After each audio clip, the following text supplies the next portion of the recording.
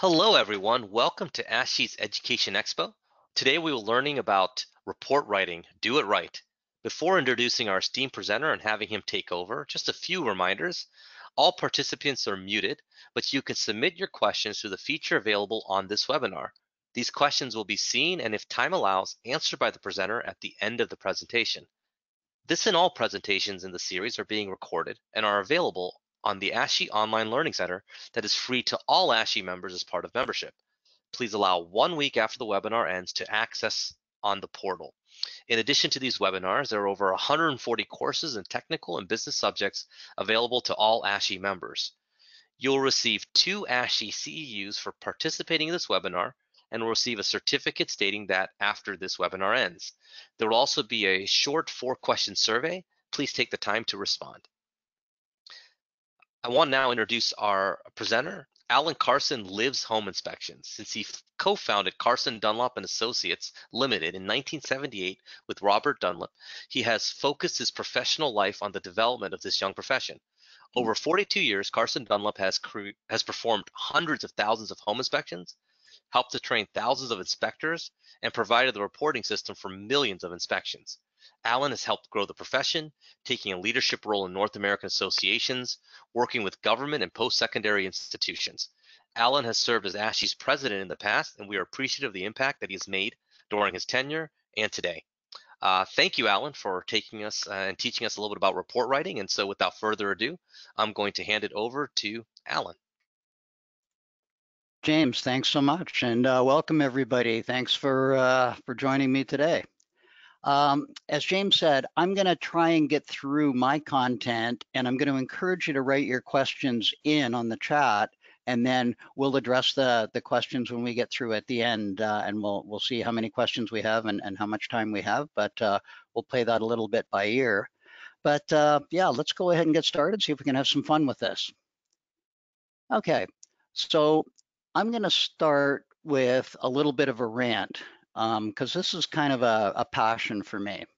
And what I want to say is home inspection is a professional consulting practice. It's not a trade. It's not an industry. You folks make important decisions all the time with incomplete information, using deductive reasoning, and applying scientific principles. You communicate at a high level verbally and in writing. Inspection is a consulting profession, and what you folks do is special. It's complex and it's challenging. I don't think we stop and give ourselves enough credit often enough. I'm going to give you my little tongue-in-cheek definition of home inspection, and you can tell me whether this is a day in your life. So here's my definition of home inspection. A business with illogically high liability, slim profit margins, and limited economies of scale.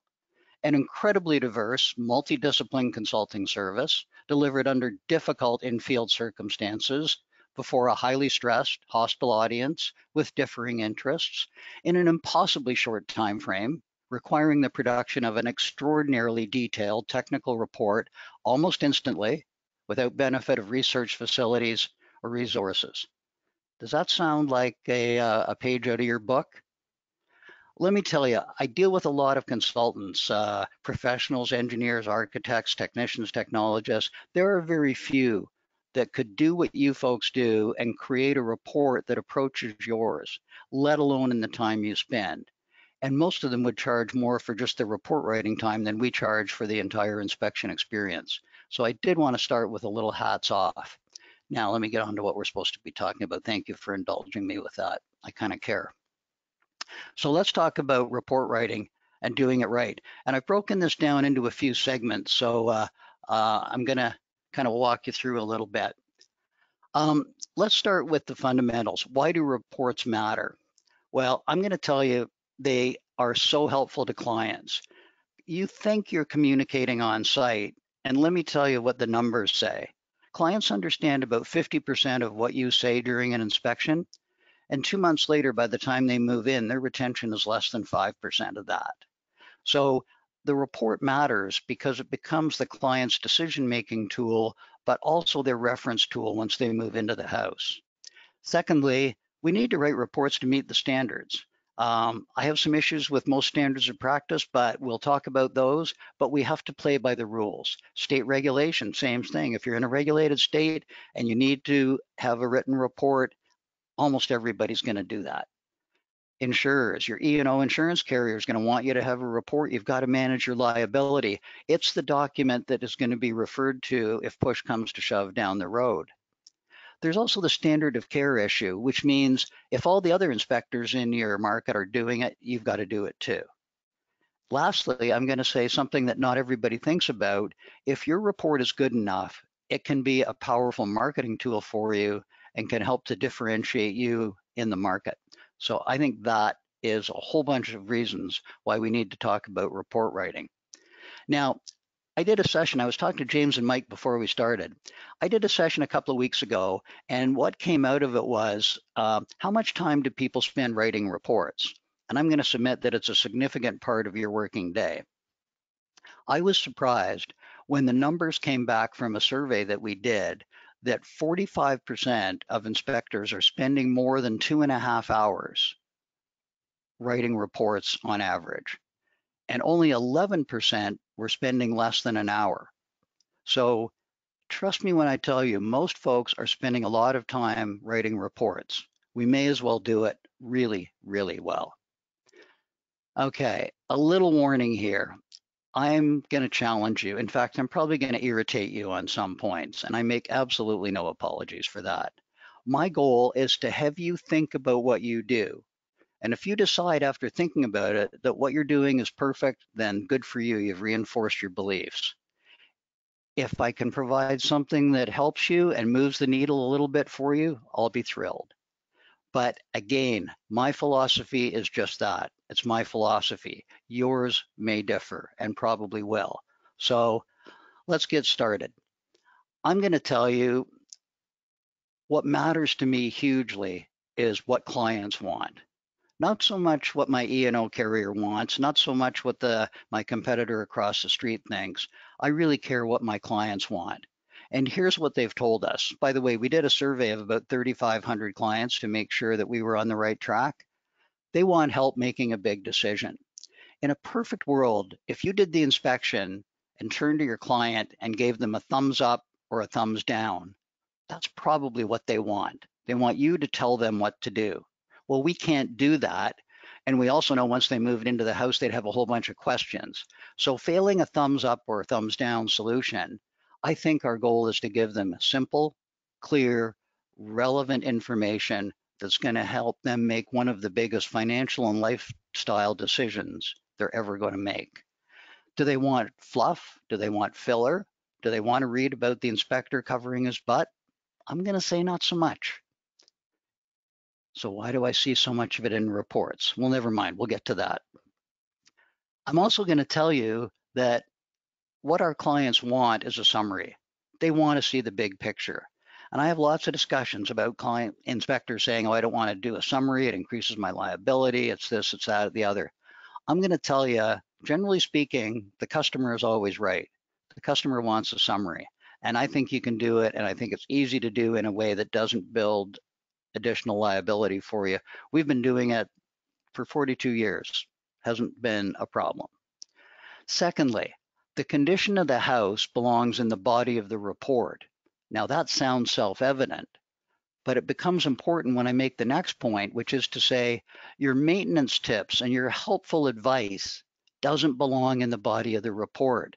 It belongs in a separate part of the report, maybe an appendix. Why do I say that? Because I read so many reports. By the way, I'm going to just stop and say, to me, our clients fall into several different buckets, but a bigger and bigger bucket is the millennials. And I've got 5 kids who are millennials. And I am pretty confident that they are not as passionate about homes as we are. They don't know, they don't understand, and they don't care to learn. They want help. They're used to hiring people to do stuff for them. They do what they do really well. They want somebody else to do the other stuff. The home maintenance stuff is confusing to them. So when you tell them in the roofing section of the report that you need to replace the roof and it should be stripped first, and this is a big deal, and then the next sentence is, and you should also clean your gutters twice a year and make sure the downspouts discharge well away from the house, Which one of those is a big problem on this house? They think both. They think everything. They don't have the filter that you do. So I'm going to ask you to take, if it applies to any house and is good advice and is helpful maintenance, take it and put it under a category that says maintenance tips or important advice for all homeowners, or something that helps the client understand what are we talking about now? Okay, this is general. This is after I move in. This is helping me look after the house. This is not making my decision to buy the house. I really need you to separate those. And believe me, I see so many reports where it's all intermingled, and you and I can filter it and sort it out. But think about what your client needs. They can't sort it out the way we can. So step one, get rid of the junk out of your report that is true of every home. Okay, another philosophy. Let me preface this one by saying I'm talking as though we are not in a COVID pandemic. I'm talking about normal times. And I understand the world is upside down and has been for a few months and is likely to be for a bit longer, and I hope not too much longer. But I'm talking about normal times. And I am seeing more and more of my colleagues encouraging their clients not to come to the inspection until the very end, or sometimes even not at all. I don't think of it that way. We invite our clients to come to the inspection. I want to have them there. I think of a home inspection as a 2.5 hour course in home ownership. I think the communication is better, and I think the relationships are stronger. Um, by the way, there's a phrase that we've been using for a very long time saying friends don't sue friends. If your client has a chance to see how hard you work getting up onto the roof, into the crawl space, how much you care about what they are doing with their lives and their home, then I think you have a much better chance of having a happy long-term relationship with the client and fewer complaints. I don't think you need to deliver reports on site. I'm seeing more and more people doing. Why are we pressing ourselves to do that? Because it means you can drive away from the house and be done with it. Well, that's great for the inspector, and that's super. And we have done reports on site, reports not on site. I can tell you, I think your work, your craft will be better if you go away from the house, sit down quietly, and either write or complete or polish or proofread the report before sending it. We've been doing this for a lot of years. Our clients and agents are very happy to receive the report. We deliver it the same day as the inspection. We just don't do it on site. That has not been a challenge for us. Next point, less is more. I know home inspectors have this passion to be helpful and to share their knowledge, and I'm going to tell you sometimes it gets in our way, and we're going to look at some examples of that. Okay, a little more on philosophy. To me, pictures are worth at least 1,000 words. And whether it's a photo like this, whether it's a well-done illustration, the other thing that's great about a photo is there's no typos, there's no bad grammar, there's no poor syntax. The communication is pure and simple and elegant. Please include good photos, and we'll talk about how many and what type in a few minutes. Okay, my philosophy. The fundamental question about report writing is, does it help my client? Does every word in your report help your client? And now I'm going to turn the world upside down a bit. I'm going to tell you, most descriptions don't help your clients. I'm going to say the inventory taking role that you play is a total waste of your client's time. Very few exceptions. Why do we do it? We have to do it to meet the standards. Why do the standards ask us to do it? If you go back to the beginning of ASHI and other organizations, the standards were used by report verifiers to evaluate new members. Does this guy know what he's talking about? That's the only possible explanation you could have for why we have to put in the standards, whether the electrical service to the house is overhead or underground. How is that useful to the client? How does that help the client? I'm going to suggest to you not very much at all. So it is what it is. The standards are the standards. You should follow standards or state laws. And if you say you're going to follow them, you need to follow them. So I'm not saying don't do it. We'll talk a little bit more about how to do it in a minimalist, generic way to try and stay out of trouble and not waste a bunch of time for you and for your client. Limitations, two thoughts. Limitations don't help your clients, they're there for you. Don't repeat all the limitations in the standards in your report. Refer to them in your contract, include and attach a copy of the standards if you like, but do not repeat all the exclusions and limitations in the standards in the body of your report. The limitations in your report should be site specific. Could not inspect the rear second floor bedroom because there was a sick child in there and the occupant asked us not to go in that room. Snow on the roof, something like that. Now, let's go a step further. I'm going to tell you from a legal perspective that describing a limitation is not enough. Telling people you couldn't get in the crawl space, couldn't access the attic because it was screwed shut, something like that is not enough. I'm going to tell you, you have to go the next step and say, we recommend that access be gained and a complete inspection done. And you can do one of two or three things. Somebody else can do that inspection. You can offer to do that inspection for a fee. You can offer to do it as a courtesy to enhance and build your business. Up to you. But please don't put in limitations and leave them at that. Understand when the client starts to read your limitations, they tune out because it doesn't add any value for them.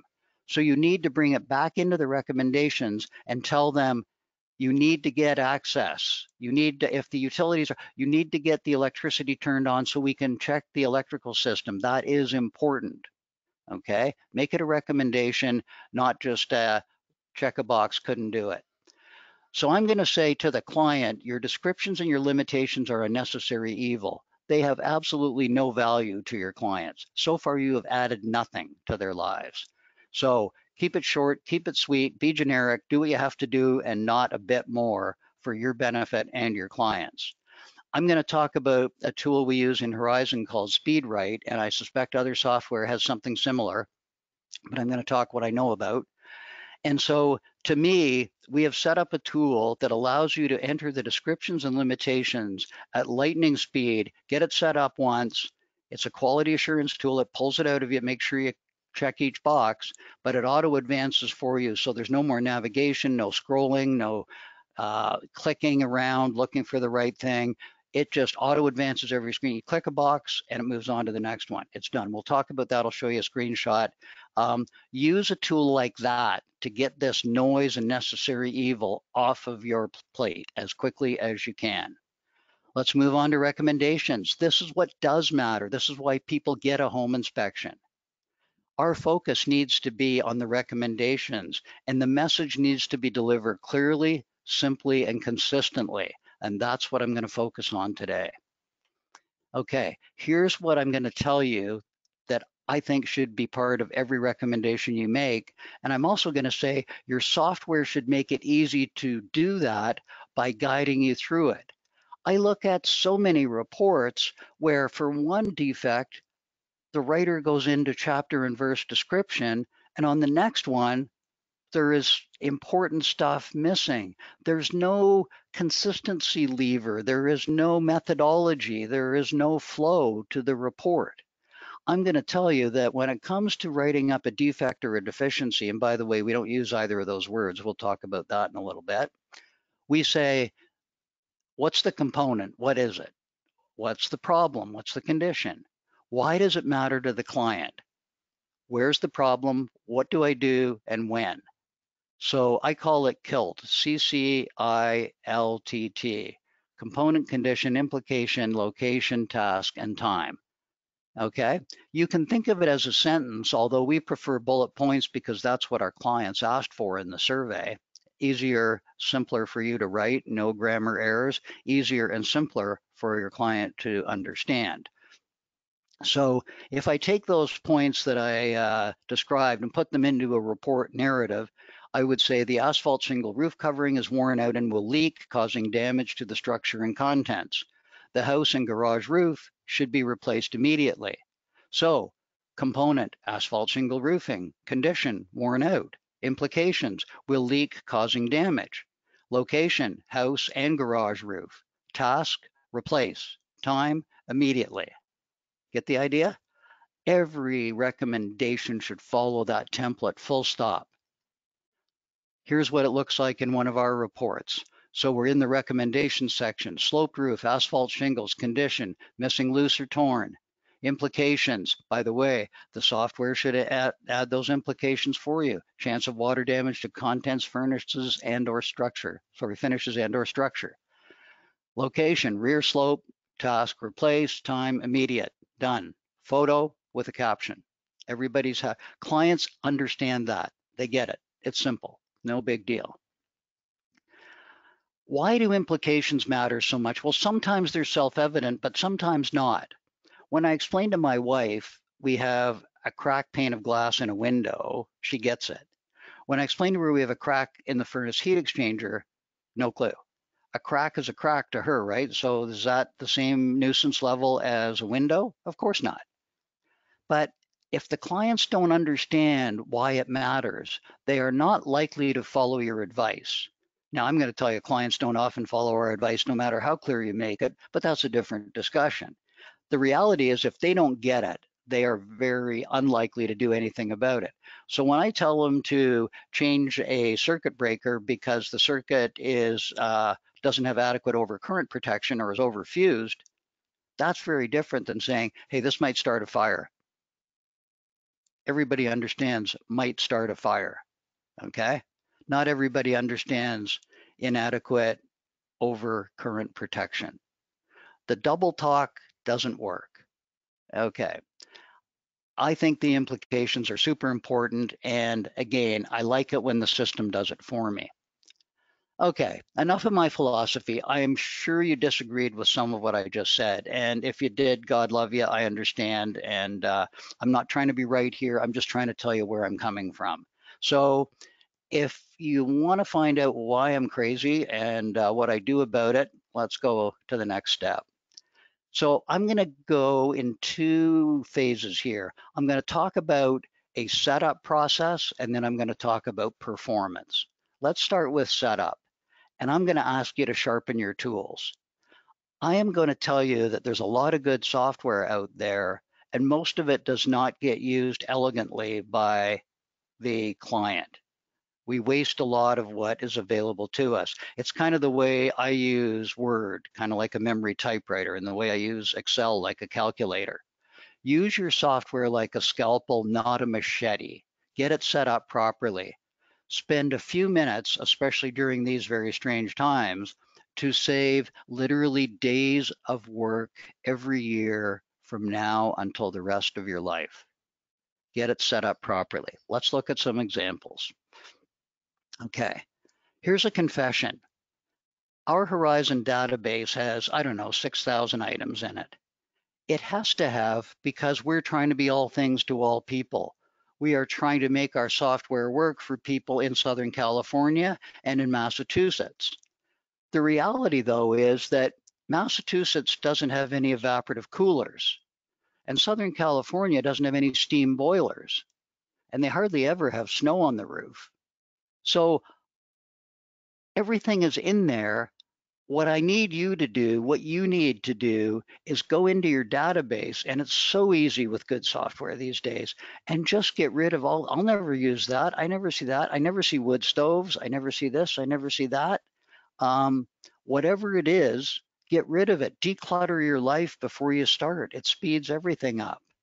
Now, the second thing is, having done that, go in and customize, make it yours. So I say beam, you say girder. Perfect. Go in and change it. Make it yours. If I say lintel and you say header, or if I say toilet and you say water closet, go in and make it yours. The other thing you can do is when we give you a heading, when we can say, here's the toilet and here's the 10 common problems, do yourself a couple of favors. If you have additional problems you usually find that aren't on the list, add them. But also you can sort those in a way that makes sense to you. I usually use most common defects first. You can also use alphabetical order, and you might have a third way of sorting them, but get them so that they fall to your fingertips quickly and easily. It's just a simple little thing to do, but boy, if we can speed up the process, that's great. I would say customize In our system, you have three different ways of describing the location. You can describe the task and you describe the time. And we make it so they're drop-down lists with clicks. You can sort those, you can change them. For example, under location, you might be a north, south, east, west kind of guy, or a front, left, right, rear kind of guy. Get rid of the stuff that you don't use. For tasks, if repair and replace is what you always put it at the top of your list. If you say remedy as needed, put it there. If you're Mike Casey and you say further review by qualified expert prior to end of inspection contingency period, type that in once, put it at the top of your list and click it, and it's there for you. So sort those out the way you need them. It's just so simple, so self-evident, so easy, and yet I see so few people do it. It's just crazy. Let me touch on templates for a second. So a template is a tool that you can build that allows you to use one click to make a whole bunch of entries. Lots of applications. Let me give you a simple one. So you live in a community, and on the edge of town, there's a subdivision that was built with 200 houses in the 90s, and they're all the same. They all have a poured concrete foundation, conventional floor joist framing. They're all wood frame brick veneer on the front, vinyl siding on the other three sides. They all have roof trusses. They all have 100 amp service, copper supply wiring, ABS, plastic waste. You get the idea? You can set that up as a template called Northwest 90s subdivision. Go in, click that button once, and all those entries are done for you. You can set up as many of those as you like. Take the time, set up a few, and save yourself a bunch of time. Now, here's an important one. If I sold you on the summary, or if you already do it anyway, you can preset which defects automatically go to the summary, so you don't have to remember to do it. So a worn out roof, a 25-year-old water heater, an air conditioner that's 18 years old and making a strange noise, whatever it is, that whenever you click that box and describe that issue, it should be in the summary. You can preset that. The other thing is we have 1,700 illustrations for you to use. We've attached some of the illustrations to some of our defects, but you don't have to buy that. You can change them. You can add other illustrations. There's a huge number to choose from. You can remove the one, oh, that's not what it looks like in my area. I'm not going to use that illustration. Good for you. And so you can set those up again one time and you're done. So we're still on the setup here thing. Now, you can also preset the task and time. So if every time you see a cracked heat exchanger, you're going to say replace the furnace, the word replace can be there automatically. And you just check the heat exchanger issue, the task gets done. I would say the time for a cracked heat exchanger would be immediate. So you can preset those so you don't have to bother fussing with that. You're going to be consistent, you're going to do it right, you're going to deliver clear, elegant communication to your client without you spending a bunch of time and without them wondering what you're talking about. Reverse polarity receptacle, simply always going to tell them to repair it, and it's always going to be immediate because it's electric shock hazard, right? So simple, set it up, done. We can speed things up dramatically. Same with implications, preset them. So if it's an electrical problem, it's either going to be an electrical shock hazard or a fire hazard probably. Okay, that's going to cover off most of the cases. Get those in there, let them live for you, let them work for you without you fussing about them each and every report. Better still, you can add a note and you can preset it to appear every time you check that box. So if you've got a downspout on an old house, you can say, our City of Jupiter has a downspout disconnection grant program. Details can be found here. So if your community doesn't want you dumping your downspouts into their combination sewer system, but they want you to dump it out onto the ground, they will sometimes give you money to redirect the downspouts. You might want to tell your clients about those. Those kinds of notes, write them once, they're always in there. You never get the wording wrong. You never forget to do it. One and done. It's brilliant. Okay, how tough is this stuff to use? I mentioned SpeedWrite before. It's like a 5-minute learning curve if you're a really slow learner, okay? It is not complicated. And I promise you, it will save you at least 15 minutes every report, every time. for as long as you write reports. It gets rid of the navigation. And again, it's for descriptions and limitations. On a iPhone, it looks like this. Works on an iPhone, works on an Android, works on the web version. You can do it any environment, any device you want. And the magic is I'm looking at gutter material here. So I'm going to click aluminum, and then I've got this set up, and you set it up once. We actually set it up for you, but you can customize it. Set it up once. Now, when I click aluminum gutters, it just automatically goes to the next screen and it asks me what kind of shingle, asphalt shingles. Click that and it goes on. So you don't have to navigate, you don't have to move anywhere. You just point and click and it keeps presenting the next screen for you. If it doesn't apply, you just hit next and move on. If you want to stop and add two, because they're aluminum gutters on the front, but they're galvanized steel at the back, you can make 2 entries. If you make a mistake, you can go back and fix it. It's a piece of cake, but it takes what would normally take 20 or 30 minutes down to 5 minutes. It's so crazy. Okay. The other one is search. So I said SpeedWrite works for descriptions and limitations. What about recommendations? Well, navigation is the tough thing. And the more we go to phones for writing reports and small mobile devices, the less screen real estate there is. So the more navigating, scrolling, clicking, drilling down, pulling back out we have to do. I'm going to say I have a new mantra. Navigation is dead. Long live search.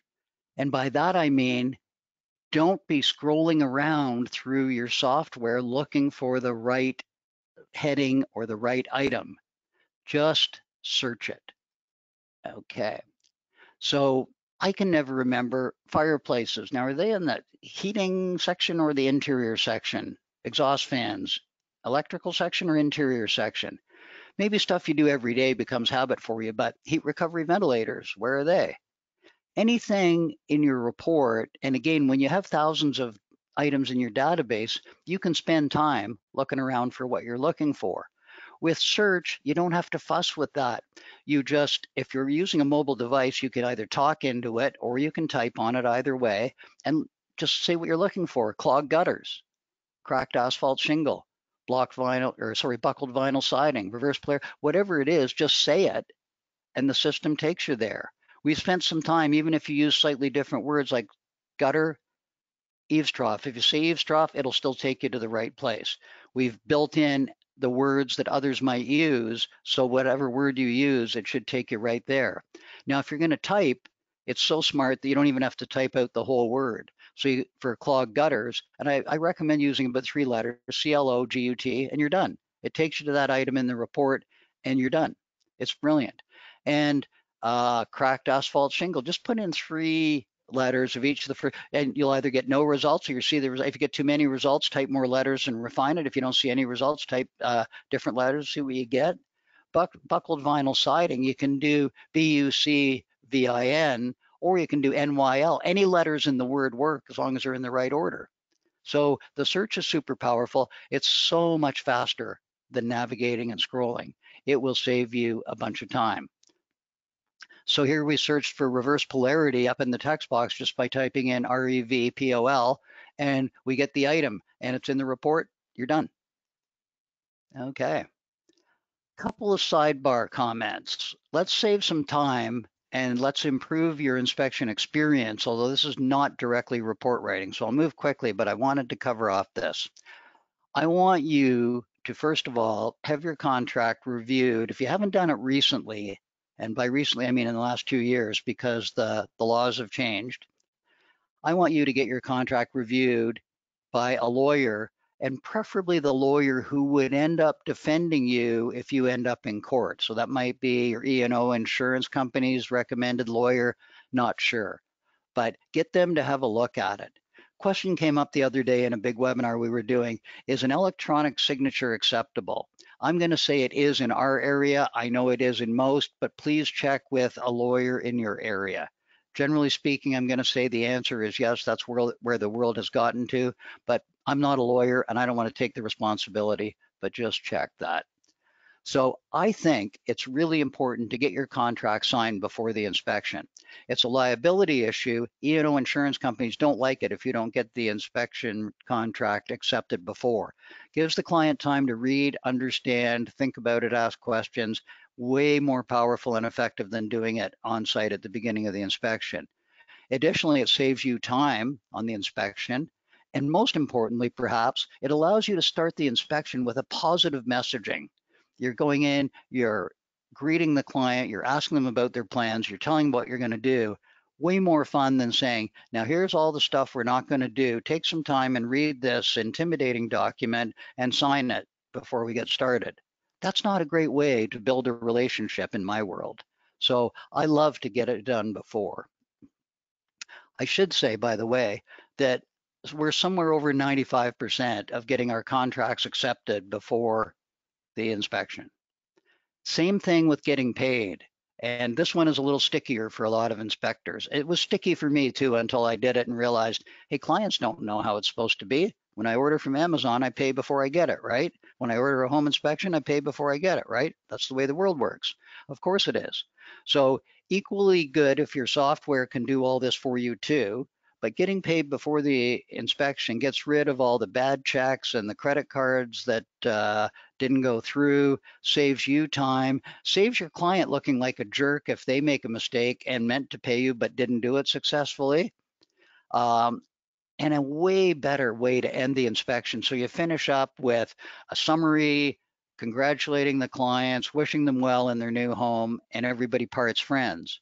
Much better than saying, now can you dig into your wallet and give me more money? And as you know, the process of buying a house is everybody's in your pocket all the time.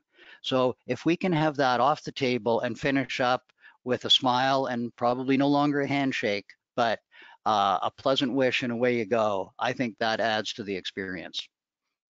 And lastly, one other thing that again your software should do for you is allow you to have a contract first and a payment first button. That might be called something different, but I think that they all have it. So the idea is that your client can't get the report until they've accepted the contract terms and paid you. Now, to me, that should be done before the inspection ever starts, but if stuff slips through the crack, it's a nice safety net to have. Okay, now I'm going to shift gears. We've talked about the setup, and I would encourage you to take some time to get your tool as sharp as it can possibly be. Now, I'm going to move to the implementation part or the performance part. And I'm going to come back to this key question. Does this help my client? If the answer is no, I'm going to suggest you might get it the heck out of your report. And this is probably where I'm going to start to tick you off if I haven't already. Now, before I go into these, let me tell you a couple of things. I did not make these up, and I did not find these in one or two reports. I found them in lots of reports, and that's why they're in this presentation, because they make me insane. Okay, so in the report, this is a 2-story, 4-bedroom house. Well, thank goodness you shared that with your client, because I'm reasonably positive that they will not have noticed that before the inspection. They had no idea what they were buying until you so kindly pointed it out for them. Seriously? The swimming pool is located in the backyard. What swimming pool? How did they put it in the backyard? Complete nonsense. Let's get down to some technical valuable stuff. Flooring, 2x8 joist, 16 inches OC. Okay, do you remember me talking about millennials at the beginning? Does a millennial know what a 2x8 is? Do they know what a joist is? And does 16 inches OC mean oh, wait a minute. Do they know the little quotes are inches? I'm not sure. And is OC Orange County? What is it? Now, let's pretend clients are stupid and inspectors are smart. So here's my question to you as the inspector. You're reading this report and the inspector has told you they're 2x8 joists, 16 inches on center. So, Mr. Inspector reading, is that floor okay? I have no freaking idea. How far is the span? What's the lumber species? Is there bridging, bracing, blocking? What's the live load? All those things are important, but they're not in here. So the client wants to know, is the floor okay? and you give them information that's not even useful to other home inspectors, let alone useful to them. And if you go the next step and say 2x8 joists on 16-inch center spanning 9'6", good, one more piece of data, still not enough to know whether the floor is okay. Who is this helping? Is this you doing busy work, pretending you're adding value when you're really not? Is this you wasting your time and your client's time? I submit to you this has no place in a home inspection report. For those of you who do it, I apologize. Thermostat is on the exterior wall. So what? You and I know that's a bad location for a thermostat, but wouldn't it make more sense to make a recommendation to relocate the thermostat to an interior wall so that it will reflect the room temperature more accurately? So there was an action, problem, implication, resolution. Brilliant. But that sentence, thermostat is on exterior wall, completely useless. Here's another one we all do. Furnace capacity, 80,000 BTU per hour. Most of us don't even bother putting whether it's input or output. What does the client want to know? Is the furnace going to keep me warm on the coldest day of the year? And you give me a number with a bunch of letters after it. How many clients know a British thermal unit? How many clients know that that's the amount of heat required to raise 1 pound of water 1 Fahrenheit degree? And why does that matter? It's ridiculous that and every home inspection report in the world includes this. Why? Is the furnace big enough to heat the home or not? That's what the client wants to know. Furnace blower, direct drive or belt drive. What does that mean to a client? The duct material, galvanized fiberglass. I mean, if it's disposable and collapsible and it's broken and it's bad or it's rusted, that's important. But describing the type of it just doesn't matter. Air filter type, disposable, washable, etc. It's useful in a maintenance kind of way, but is this going to help me make the most important financial decision of my life? Is this going to help me buy this house or make a decision not to buy it? I'm going to suggest to you it doesn't belong here. You're wasting your time and you're wasting your client's time. And every time you put in something like this, you also run the risk of being wrong and looking like an idiot. Less is more. Air conditioning rating 3 tons. Who the heck knows what a ton is? 12,000 BTUs per hour. I don't know what that means. Water heater. Everybody gives the BTU rating and the size. It's important to tell them it's 40 gallons. Is that enough for my family? I've got 7 kids. Probably not. But without that knowledge, your report doesn't mean a darn thing. Water induced draft water heater or fan assist water heater. So what? Is the water heater working? Is it going to give me enough hot water? That's all I care about. Overflow noted on kitchen sink. Sounds like a good thing, right, to a homeowner? Oh, it's got an overflow. Well, you and I know you're not supposed to have an overflow on a kitchen sink, but unless you tell the client the problem, why it matters, and what to do about it, we haven't done our jobs, not in my opinion. Okay, stairwell lighting controlled by 3-way switches. Firstly, let's understand, electricians come up with phrases like 3-way switches so they can charge a lot of money and make sure nobody understands what the heck they do. Makes absolutely no sense to me, 3-way switches. If you're telling the client that I can't turn on the light at the top of the stairs, so I have to go down the stairs in the dark, that's a problem. Most clients would understand that. But this means absolutely nothing. And by the way, as a sidebar, this is some of the useless information that we put in trying to be helpful, even though there's no recommendation that follows this or involved here. You're just telling them something that they don't understand. And if it's not broken, shut up about it. Don't put it in your report. Your report is to include recommendations for conditions to be improved. It is not to be a checklist of all the stuff that's fine. Well, I'll get onto that in a minute. I'm getting ahead of myself because I get passionate about this. Ground fault circuit interrupters protect exterior receptacles. From what? Raccoons? Do you think a millennial knows what a ground fault circuit interrupter is or what it does? And why does it protect exterior receptacles? GFCI in bathroom and on exterior. Well, if they didn't understand ground fault circuit interrupters, they're certainly not going to understand GFCI. And what does it mean that it's in a bathroom and on the exterior? Gosh, if there's water there, should it be in the kitchen too? Oh yeah, probably. Again, you get the nonsense that we put in our reports. The service entrance is overhead. I touched on this when we talked about the standards. What does that mean to my client? Nothing. Utilities were on at the time of the inspection. Great. Shut up about it. But wait a minute. If the utilities were off, now I have a limitation. But what did I say about limitations? Don't just describe it as a limitation. You need to make this recommendation. Get the electricity turned on and have the electrical system inspected. You can have an electrician do that, or we can do that for an additional fee. Up to you. Or we can come back and do that at your convenience. It's all part of our amazing service. Whatever you want to do, but don't just say the power was off and move on.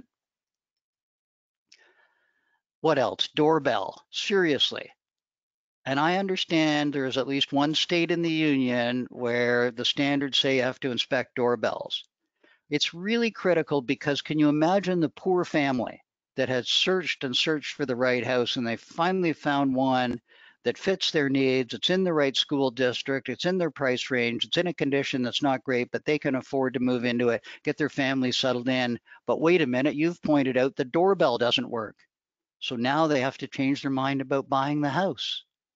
Now they go away and look again for a new house with the doorbell that works. Does this really matter? Is this part of what we're here to do? When I started doing home inspections, and I still believe this to be true, our role is to help people make an important decision.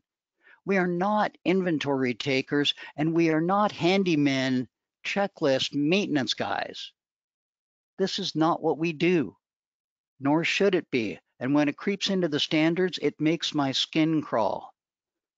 Telling people the type of the roof, gable, shed, flat, doesn't mean anything to them, doesn't help them at all.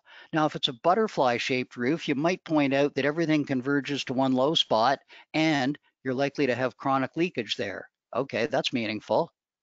Telling them about the flashing material, complete waste of time. And you might get it wrong anyway because it's not actually aluminum, it's galvalume, whatever. Deck joist hanger type, metal. What? Why does a deck joist need to be hung anyway?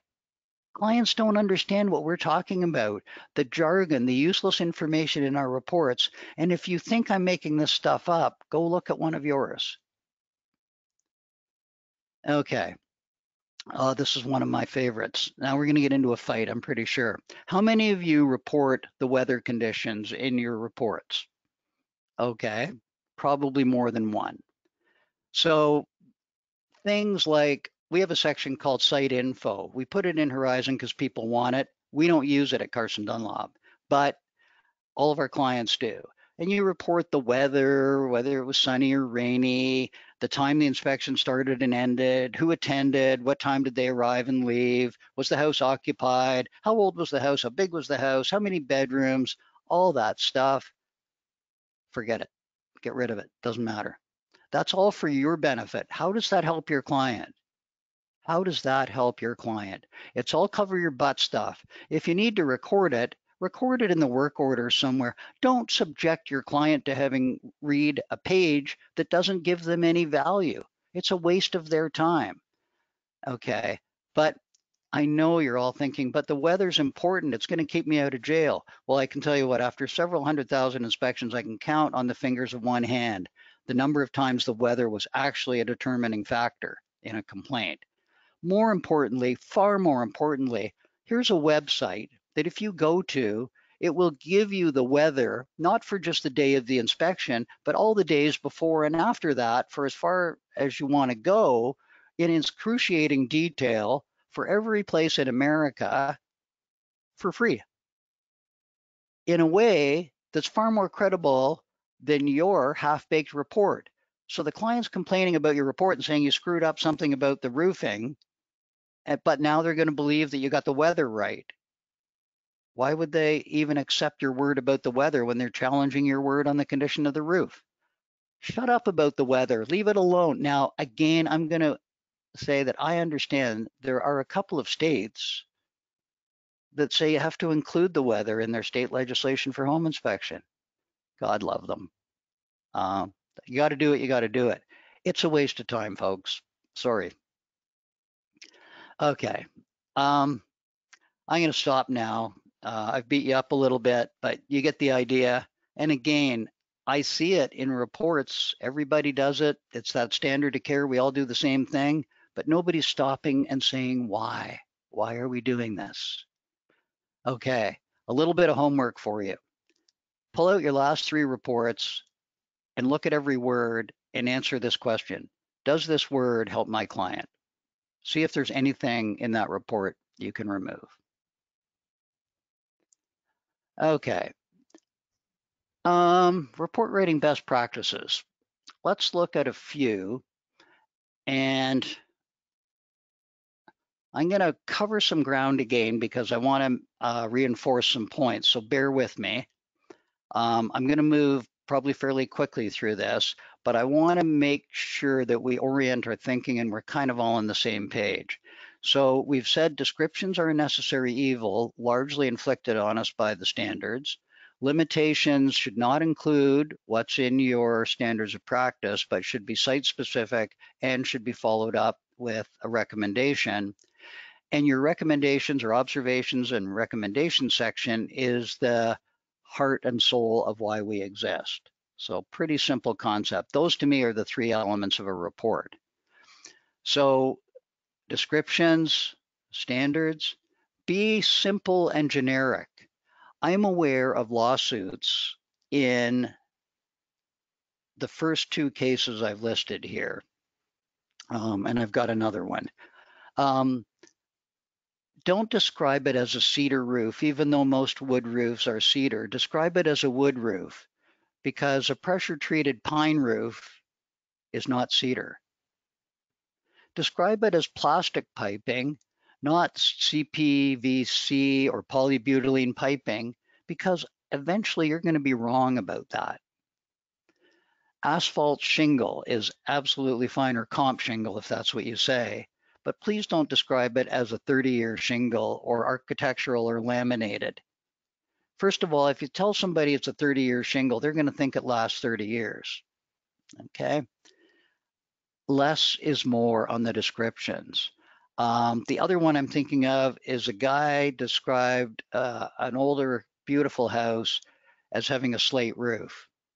Turns out it was fiber cement. What do you think it costs to add a slate roof to a house these days? So you put the client in the position that you told him he was in when you wrote the report. That was a significant problem. Be generic. Okay, structure. Here's what I think. Keep it absolutely simple to meet the standards. Configuration: basement, foundation material, poured concrete, floor construction, joists, exterior wall construction, wood frame, brick veneer, roof and ceiling framing, trusses. It's either trusses or rafters, generally speaking, right? So that's all you need. You don't need sentences. You don't need narrative. That's it. You're done. Let's look at the plumbing system, a little more to it. Service piping into the building, copper.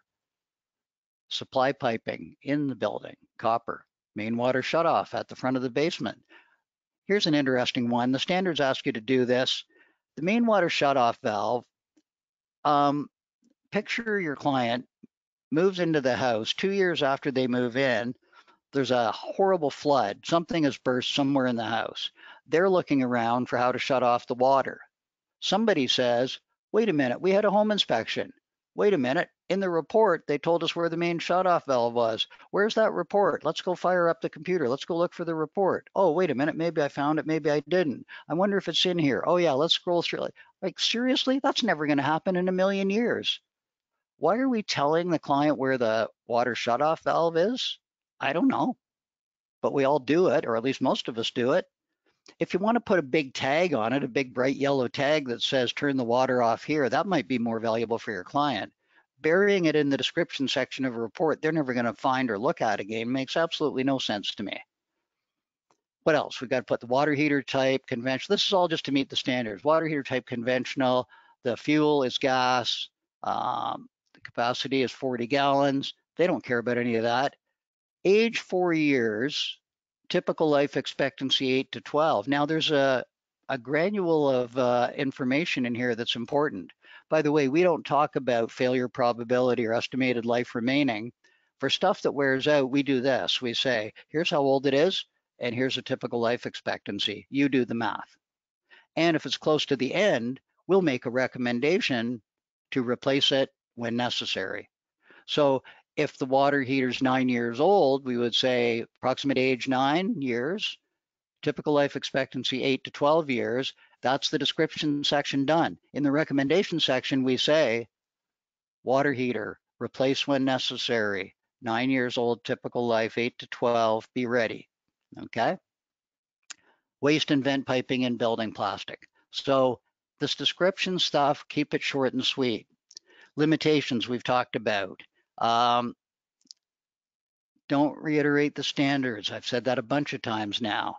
Not enough. We've talked about all this. I don't need to go through this again. We've hammered that. Okay, there it is just in writing. So the water supply was turned off. So the plumbing system could not be tested. Can't stop there. The water should be turned on and inspected by a qualified specialist. We are available to inspect the plumbing system once it has been turned on. Key point here is we're not turning on the water, folks. We don't know why it was turned off.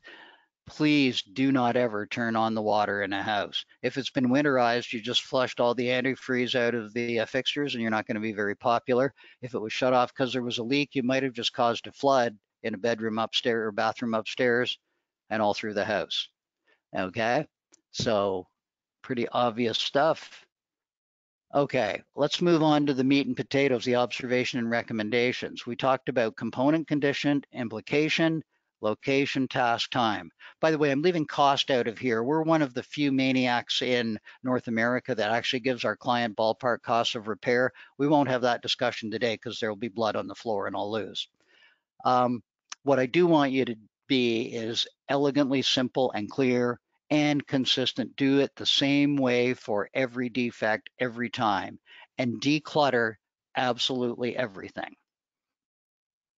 Okay, so here I've got, well, that's an interesting chimney flashing. So down the left is my list: component condition, implication, location, task, time, and pictures. In this case, we've got both an illustration and a photo. I always like that because people can see sort of the theory of it and then see the real life practice.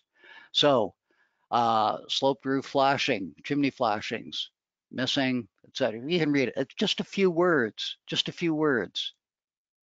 But the story is told. The client gets it.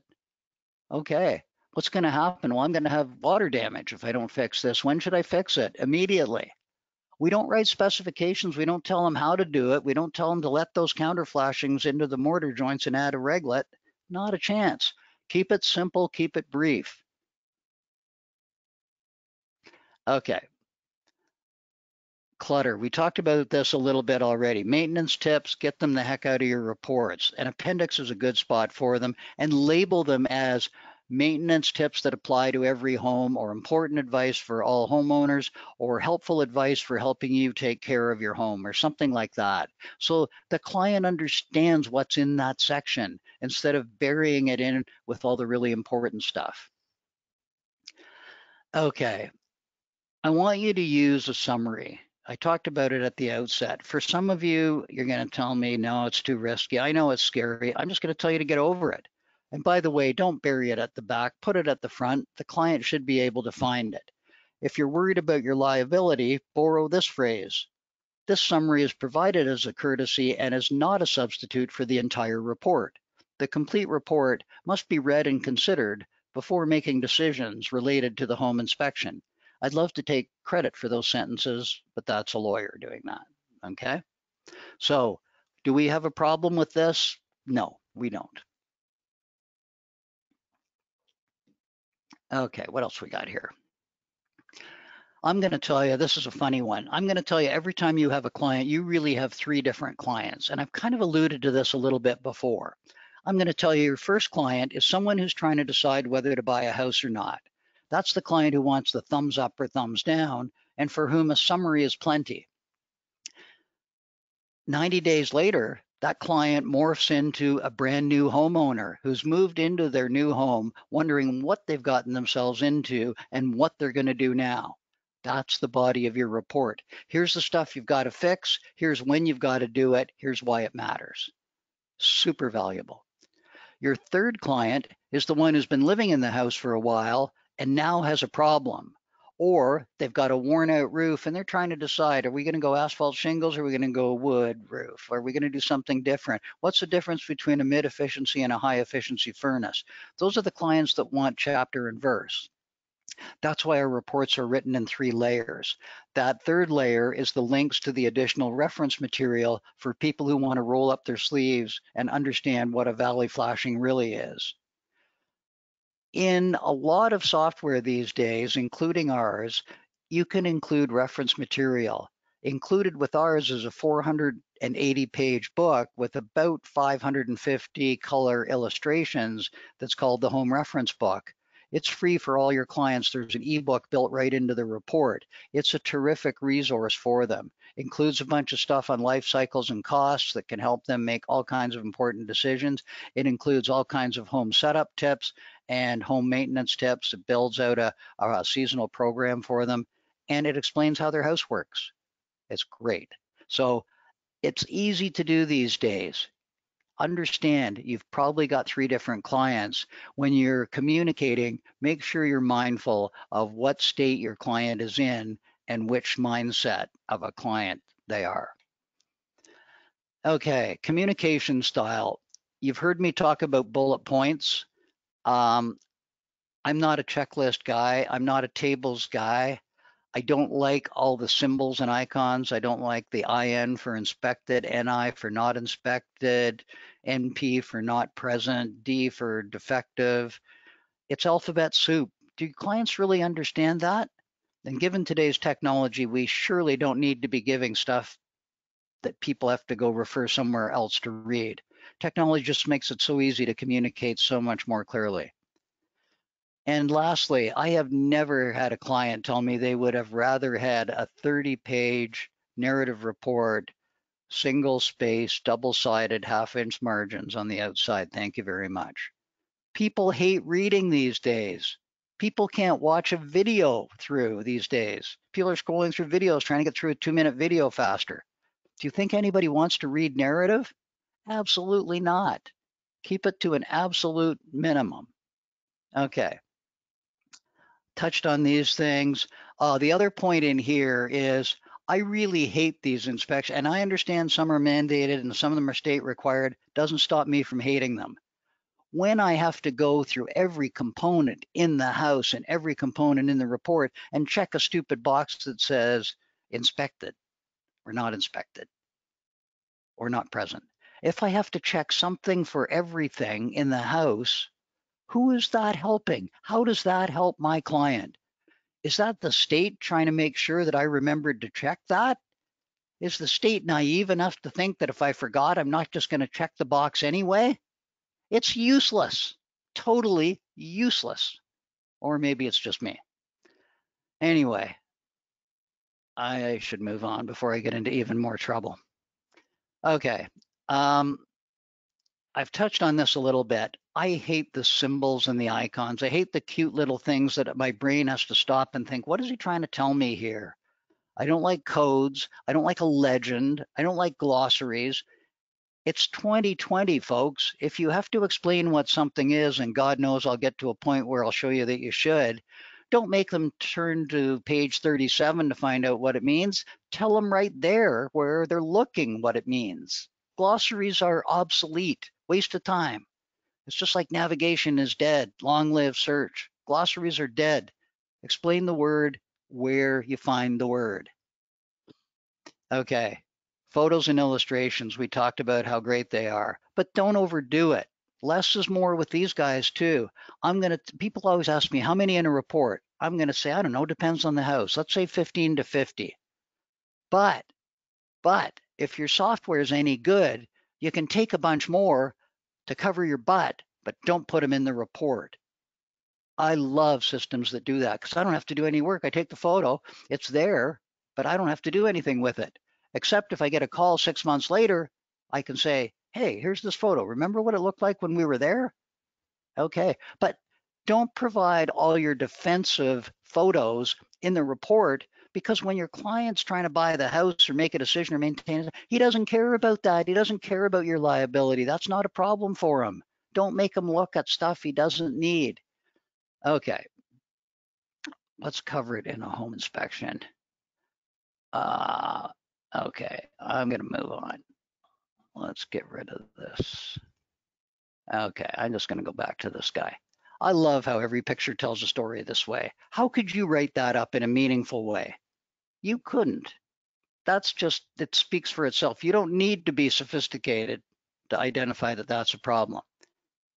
How clear is it in this illustration why the downspout should be extended? It is so simple and so visual. It's powerful communication. Use it. With our software, it's included free, and we even put it in the right spot for you. It's hard not, you actually have to go out of your way not to use it. It's just so helpful. Here's one of those photos that you should take by all means, but don't put it in the report. Keep it in your file. And again, good software automatically files it for you. So the garage was filled with clutter. Hey, that happens. People are getting ready to move. Their real estate agent said, get all the clutter out of your house. So they do, they stuff it all in the garage. You can't inspect the garage very well. So that's a limitation. By the way, should be followed with a recommendation. The garage should be emptied and inspected. We're happy to come back and do that for you. But that photo doesn't need to be in the report because that doesn't help the client at all. If you get a call in 9 months and the client says, hey, there's a 3/4 inch wide crack on the garage floor that you didn't tell me about, then you can send them this picture and say, remember what it looked like in the garage? Remember we said that we couldn't do this? Remember we told you that we should get the garage emptied so we could inspect the garage properly? That's the conversation you want to have. Okay, so what photos? Front of the house? Yeah, I want a title page photo in my report anyway. Some people say all 4 sides. I'm not so fussed about that.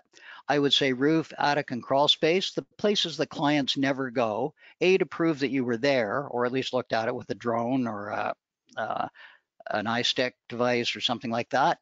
But it's useful reference information. And then photos of most recommendations. There are some that I might not bother with. A photo of a reverse polarity, for example, things that are missing. So if there's no roof vents, I don't need additional pictures of the roof showing no vents. You can do that if you want. Most inspectors do, to be honest with you. But think about adding photos the same way as we talked about everything else. Do they add value? How does this help my client? So most of the time, so that's going to be kind of it. There are a bunch of other photos most people put in, including that where to shut off the water. Again, not sure it's ever going to be useful to your client, but it's going to be hard for me to get you to stop doing it. I understand that. Okay, do the description sections need photos? I'm going to say for the most part, no. You might want the odd shot. We talked about a glamour shot of maybe the roof, the crawl space, the attic, and so on to prove that you were there. Limitation photos, keep them in your file. They don't help the client. Okay, let's move on. We talked about this at the outset, and I glossed over a point that I just wanted to come back to. When we talk about stuff that wears out, so roofs, furnaces, air conditioners, water heaters, that kind of stuff, describe it, give the age, and give the typical life. And I don't care what your typical life is. If you disagree with me on high efficiency furnaces, good for you, make it different. I don't care. But I would stay away from words like failure probability and remaining life. To me, those are liability inviters. If you're wrong about those, I think you're in trouble. So don't promise somebody he's got this much remaining life in his roof. You can give them the age and give them a typical life because things sometimes go beyond or don't last as long as typical. So you're not making a definitive statement that's going to come back and bite you. Okay. And as I said earlier, if the furnace were 15 years old and your life expectancy is 15 to 20 years, you put this in the description, but then you make a recommendation to change out the furnace when it fails. Okay, here's a phrase that I love, possible concealed damage. I think it's your best friend. There are so many things that we look at where we can't see what's going on behind. So bad grout in a shower stall, good example. Is it a grout repair or is there structural damage to the whole enclosure? Saying something like the grout in the shower is cracked is fine, but I might add this second bit. There may be concealed damage to the structure behind.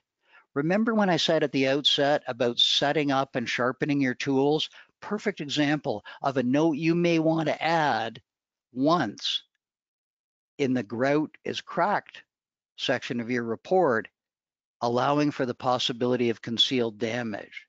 For those of us who live in the north, ice damming is another classic example of a situation where there might be possible concealed damage. There are all kinds of them. So don't forget about it. It's your friend.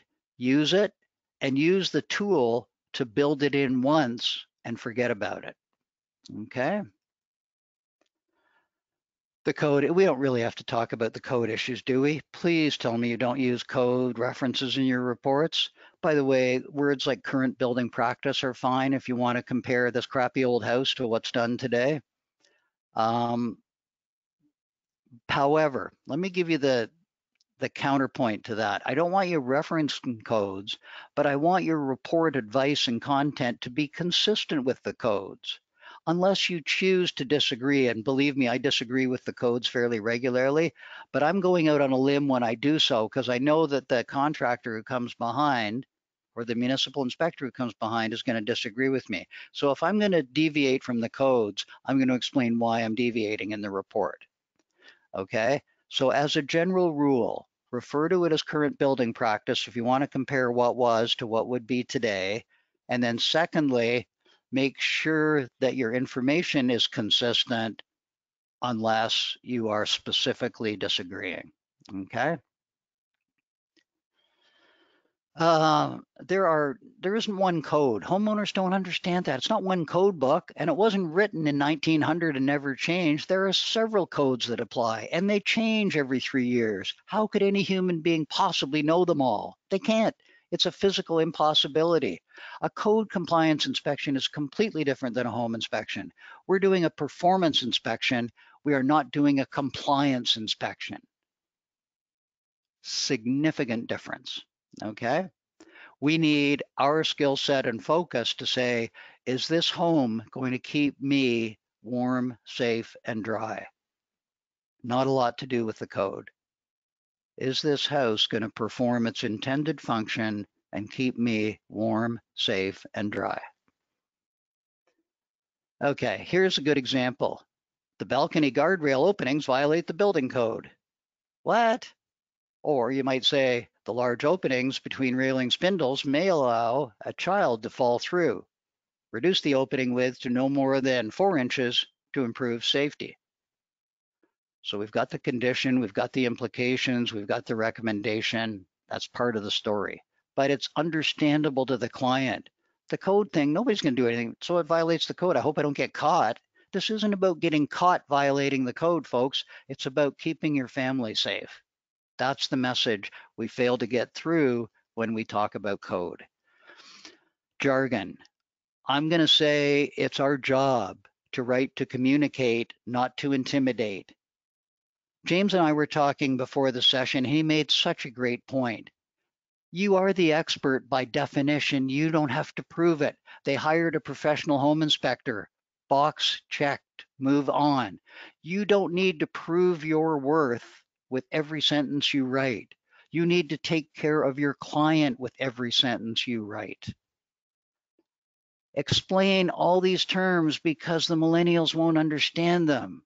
Reverse polarity, double tapping, GFCI, AFCI, conductor, bonding, backdrafting, heat exchanger, limit switch, S-trap, truss, swale, purlin, lintel, girt, TPR. Oh, is that a temperature pressure relief valve? What does it do? I don't know. Induced draft, all that stuff. Go through your reports and see if you can find one technical term that you don't explain to your client. If you don't have any of those in your report, pour yourself a rewarding beverage of your choice. Vulnerable conditions, another friend of yours, by the way, that not many of us make their acquaintance as frequently as they should. When something ain't broke, but it's about to break, the leaning chimney, the bad grading. I didn't see any basement leakage, but man, this grading sucks. The missing safety device, Hey, it doesn't cause a problem yet, but it's likely to. Vulnerable conditions should be written up. A valley on a roof with a chimney stuck right at the bottom of the valley. That's a vulnerable condition. Skylights that infringe on multiple roof lines, vulnerable conditions.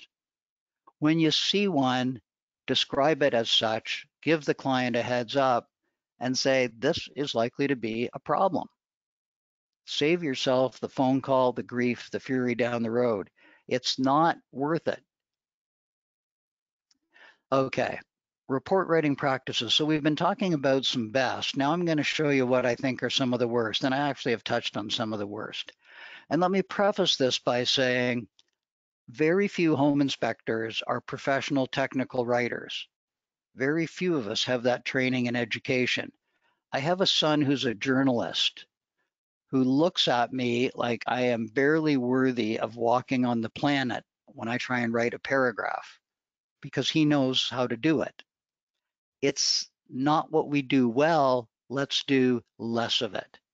And to the extent we have to do it, I have a magic word that everybody is going to hate me for saying. Proofread. You all proofread your reports, right? Every time? Completely? Sure you do. Okay. Here's a good example. Is this useful to the client? Remember, the key question I keep coming back to, how does this help my client? The roofing material was observed to have impact damage. The damage may have been caused by a hailstorm and should be further evaluated. Okay. It either had damage or it didn't. The was observed to is a complete waste of my time and my client's time. May have been caused by a hailstorm. Do the standards ask you to report on cause? Absolutely not. And as soon as you speculate about cause, which by the way you can't prove, you're probably going to be wrong. Another thing, oh no, I'll leave that one. Another tangent I was going to go on, but I'll spare you that one. And should be further evaluated. Absolutely. So the roof has been damaged. So it's got hail marks all over it. The shingles are shot. Further evaluation by who? For what? If the roof is worn out, I have a suggestion. Tell them to replace the roof. Further evaluation is so overused. Now, I'm going to defer to some people who will disagree, and I appreciate that there are times it makes great sense, and there are environments and markets where it might be more necessary. Generally speaking, though, I would like you to give the client clear direction wherever possible. Okay, well, let's see what else we've got here. So, three things I don't like about this sentence. Some of the exterior plugs should be upgraded to have ground fault protection, which was mandated at the time of construction. Okay, first of all, the plug is what's at the end of the cord that you put into the receptacle. You can call them an outlet or you can call them a receptacle, but you can't call them plugs. That's not what they are. It's in the search thing when we talk about, so if we say receptacles in Horizon and you type in outlets, we'll take you there. But if you say plugs, we're not taking you there because that's not what they are. Ground fault interruption, what does it say? Ground fault protection. Clients don't know what that is. And mandated at the time of construction, mandated, are they trying to avoid using the code word? And at the time of construction, does anybody know off the top of their head all the times the different GFI rules came into play? Why does that matter? If you're telling somebody to add a ground fault circuit interrupter to an exterior plug to avoid them being electrocuted when they're standing outside in the damp grass and plug in a faulty lawnmower cord, that's one thing. To tell them they have to do it because it was mandated at time of construction, clients don't understand, don't respond, don't get, don't care. Okay, here's a fabulous picture of what have we got? We're in the attic, we're looking down. I can see some ceiling joists, I can see some lath and plaster. I don't see any insulation though. I see a knob and tube wire running across above the ceiling joists. So in this report, we have said, okay, the insulation amount is inadequate. Is inadequate. I wouldn't disagree with that. And then the note says, no insulation in the attic. Plaster and lath ceiling are visible. Typical insulation levels are 40. I recommend a 6 mil polyethylene vapor barrier or vapor retarder if you prefer, and fiberglass insulation valued at R40. This should be done immediately throughout the attic. Knob and tube wiring was also noted in the attic. Implications: increased heating and cooling costs. Location: attic. Task: replace the knob and tube wiring with modern cable. Provide vapor barrier and insulation. Time frame: immediate. I have a bunch of problems with this. Too much information in lots of different ways. Writing a specification, 6 mil polyethylene vapor barrier, who cares? The knob and tube wiring is an electrical problem and deserves discussion in the electrical section, not in the insulation section. Also, if you're going to be verbose in your notes and describe the location as the attic, leave it out down below instead of putting location attic. Same thing, if you've already told them what to do, leave the task out. I'm going to tell you it's harder for a client to read it in that big long note above, but if you put it in the note above, don't reiterate it in the data that your software asks you to put in. If you just put in nothing for task, the task won't show up, the heading won't show up, everybody will be happy. But they already told them to do it immediately up in the body of the report, and then, or sorry, in the body of the note, and then they put it in the time below. I see so much duplication and redundancy in reports. It's crazy. So there's all the stuff that I could remove from that to end up with something that looks like this. Now, amount of insulation inadequate is one thing. This one, it's unusual to have no insulation. So I think it's fair to say there's absolutely no insulation in the attic. And now, providing the insulation and vapor barriers a task, they decided to put the R40 up in the notes, which is fine. They could also say under task, provide R40 valued insulation and vapor barrier. But I would not tell them to put in fiberglass or mineral wool or whatever your flavor of the month is, sprayed foam, whatever. I would leave that to the installer and the homeowner. Okay, so complex made simple. Speaking of complex made simple, here we are talking about the wall flashings and caulkings.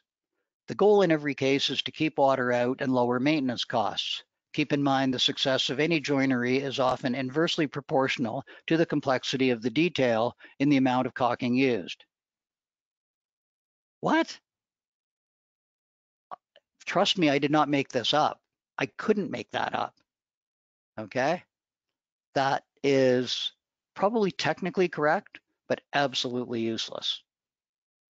At least the inspector took the time to proofread it. He probably got the grammar right. Do you write stuff like this? And tell me what I'm saying by the time I get to the end of the sentence in plain English. A feathered vertebrate enclosed in the grasping appendage that has a valuation that is superior to a couple encapsulated in a branch shrub. Or, put into plain English, a bird in the hand is worth two in the bush. Again, I put this in because we are very much in love with our technical jargon. We put stuff in that we think makes us look smart, and all it does is irritates our clients and confuses them. Let me give you some more specific words to avoid and keep out of your reports. Part of your homework might be to look for these words. Problem, deficiencies, defects, adverse conditions, issues, and concerns, all negative connotations designed to scare off the already jittery first-time buyer. Better to use words like observations, recommendations, conditions, findings. A, it makes you sound more like the consultant that you are, and B, it doesn't scare the heck out of people. By the way, in my opinion, home inspectors are not in the problems business, although we think of finding problems. I suggest that we are in the solutions business. We are helping people put themselves in a position where their house will keep them warm, safe, and dry. Okay, other words to avoid. This is the liability slippery slope. Satisfactory, acceptable, serviceable, structurally sound, functioning as intended, functioning as designed. Let me respectfully submit, we don't know whether it's functioning as intended. The furnace comes on when you turn the thermostat up. Great. Does it keep you warm on the coldest day of the year? I have no freaking idea. I turn the shower on and it seems to work just fine. Does it spray water everywhere and cause a flood when a person is standing in the shower? I know very few home inspectors who stand in the shower to test it. I know of a lot of roofs that have absolutely no leakage problems when it hasn't rained for 2 weeks.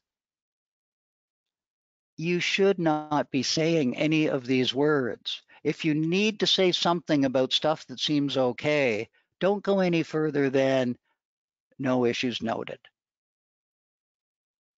Okay?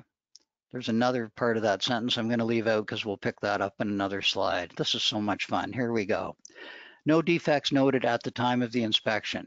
First of all, go through your reports and see if you say at the time of the inspection, and then tell me what other time you think the client might have been thinking you were talking about. What other time could you be talking about? Of course you're talking about at the time of the inspection. You were only there for the inspection. This phrase doesn't make any sense. It doesn't add any value. It wastes your client's time. Not a huge deal, not a big offense, but if we're eliminating clutter, we may as well eliminate as much as we can. Okay. 2 comments here. First of all, don't make it personal. But secondly, I'd rather it not be opinion. I'd rather it be fact. I'd rather what you put in your reports be defendable and authoritative. And you can go back and point to the source where you got that information from. So I don't like words like amateurish, sloppy, and homeowner repair. They're personal. They're a bit insulting. By the way, do sellers ever read your reports? In my world, yeah, they do. So if I'm going to tell the seller that he's a sloppy amateur, I've just offended him. Did I mean to? Did I want to? Probably not. What I would prefer is if something's broke, describe it. Is it loose, uneven, poorly secured, inoperative, out of plumb, whatever? Those are real measurable words. You can prove that it was out of plumb with a plumb level. You can say it's poorly secured because there's one screw holding the door hinge in place and the hinge is pulling away. Whatever it is, just the facts, ma'am, would be fine. Okay? Ah, yes. Words that add nothing. There's another variation to at the time of the inspection at this time. Here's another one. Visible evidence of rodent activity was observed in the attic area. Well, first of all, if it's evidence, by definition, it's visible. You don't need the word visible. And then secondly, the attic is the attic. What do you mean the attic area? Innocent little things that, remember when I said earlier, the more we write, the more we screw it up because we're not trained technical writers? This is all stuff that is noise, that this interferes with you communicating to your client. I'm just asking you to cut down on the noise a little bit. The pier and beam foundation appear to have deficiencies that are beyond normal. Well, it's really terrifying when the beams have paranormal deficiencies because that's really spooky. What does this mean? The pier and beam foundation, are they broke? Do they need to be fixed? Are they sagging? Are they rotting? Are they not well secured to each other? What's the issue? I want you to go component, condition, implications, location, task, time. Please, please. I love this one. There are water leaks in the crawl space that need to be corrected. There are severely damaged joists in the northwest crawl space. So I need to correct the water leaks, but apparently I don't need to do anything about the severely damaged joists. And the water leaks are just in the crawl space in general, but the damaged joists are in the northwest part of the crawl space. Do you see the inconsistencies in there?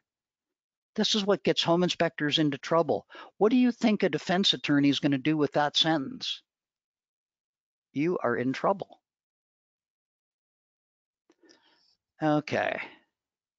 I'm getting close to the end here, much to your relief, I'm sure. So hopefully we're going to have a few questions, but let me make a couple more points and just see if I can aggravate the remaining few. Okay, I touched on this at the outset, but people ask me all the time, how long should it take to write a report on an average house? And I'm going to come back to less is more. I'm going to assume that you've got your tool sharpened, and I'm going to assume that you perform efficiently and effectively. And I'm going to say all of these are possibilities, but what I would really suggest, I'm thinking about an hour, less on a clean house, more on a complex house, but I would say an hour. And I'm including proofreading, and I'm including getting the illustrations right and getting it published and getting it sent to your client. Okay. I'm not include writing out the work order. And by the way, I'm also including the time spent on site and the time spent after. So a lot of folks are collecting most of their data on site now and writing most of the report on site, which is fine. It makes for shorter report writing time after, which was all good. And I know a lot of the people who don't invite their client to come to the inspection or don't invite them to come until the end collect a lot of their data and write a lot of the report as they're inspecting. And I say that's fine too. I'm going to tell you something that you probably are not going to like. I think the right way to inspect is a process that goes like this. Go through the whole house in whatever routine you do. We start roof exterior and then bottom to top inside and then another pass through in the opposite direction, but I don't care how you do it. Um, I want you to think about doing it this way. Don't take notes. Go through, use the software, and we use our phone as a camera and as our report writing tool. So when I see a problem or a condition, I'm not saying description or limitation now. I'm saying here's a condition that I observe. I'm going to take a photo of it and I'm going to use search to find the item and I'm going to click the item and that's going to be it. And I'm assuming I've got a client with me. If I don't have a client, I might put some more data in, but that doesn't really matter. So what I do is when I find the defects, I take a photo of it and then click the item so it's in the report. That does a couple of things for me. That puts the photo in the report in the right spot so I don't have to later upload my photos or take them off my camera, put them into my computer, from my computer into my report, and then have to sort through 50 photos to figure out where each one goes. So that part saves a ton of time in report writing. It also gives you the item in there. You can put location, task, time, and all that stuff in later, but you've got that in as a placeholder you can't possibly forget. So now go through the house, and every time you find something you want to make a recommendation about, you do that. You do not record your descriptions, do not record your limitations, you do not take any notes. What I'm going to suggest now is you get to the end, take a deep breath, and go to SpeedWrite or whatever your software's equivalent is, and enter all your enter all your descriptions and limitations. And I am going to tell you, I'm going to promise you, and you won't believe me probably, that as you've gone through the house looking for defects, you have observed all the things that you need to complete your descriptions and limitations. You can try it, and if it doesn't work for you, you can always go back. So there I am standing in the house somewhere, filling these out. Oh gosh, I forgot to check the size of the water heater. Go back and check it. And I promise you, if you go back and check it once, you'll never forget to mentally make a note of the size of the water heater. People say, I can't remember all this. You don't have to remember it. Your brain is an amazing tool. It takes a picture of it that you don't have to retain until the software pulls it out of your head again and says, okay, what was the supply piping? What was the waste piping? Where was the main water shutoff? Don't write this crap down as you go. You'll waste a ton of time. And if you don't trust me, that's fine. Try it a few times and you'll be amazed at how much you might not be 100% the first few times, but I bet you'll be way closer than most people would guess. It saves so much time.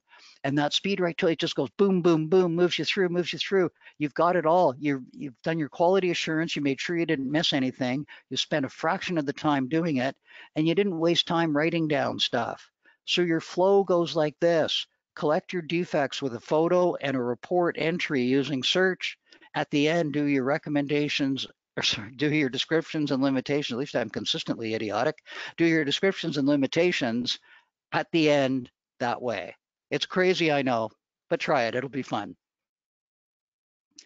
Okay. I promise you that if you listen to any of this, your reports are going to be better. And magically, you spend less time to create a report that is way more helpful to your clients. I think that's powerful. I really do. So you're not the only winner. Your clients love it. I'll tell you what, real estate agents kind of like clear and simple too.